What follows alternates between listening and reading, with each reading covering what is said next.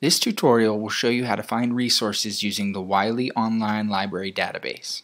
Click on a subject on the Wiley homepage to browse titles arranged categorically. Or enter keywords into the search field to perform a search of your own making. We will select Advanced Search to give us some more control over our desired search. The Advanced Search allows you to limit by publication or period of time. However, we are going to focus on keywords for our search. For example, if your topic is the influence of social media on marketing strategies, you would use only the literal keywords of that statement, like social media and marketing. Reference Wiley's search tips in the column on the right for additional help. And remember to consider synonyms for your search terms, such as advertising for marketing or social network for social media. Click the search icon to perform your search. The column along the left of the results list will allow you to limit your results by things like publication date, subject, publication title, and more.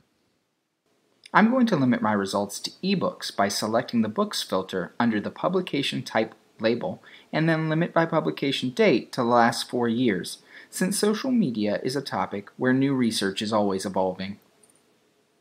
A resource on your results list will have a label to show the type, in this case a chapter in a book, a label to show the kind of access, in this case full access, the title of the book in which the chapter is contained, and the publication date. Clicking the Summary drop-down lets you view the resource's abstract. Click on the title of your choice. The resource page provides you with general citation information, a link to the larger text that contains our chapter, the abstract, and info on resources that have cited this resource or have been cited by this resource. The PDF icon is how you read the book. When you click it, you will be able to access the specific chapter or the entire book. Make a selection to view the PDF and read the book. To cite this resource, click on the Tools tab and select Export Citation. The Wiley Citation Manager allows you to download citations in a variety of different formats. However, this can get a little complicated. The necessary citation information is contained under the How to Cite label.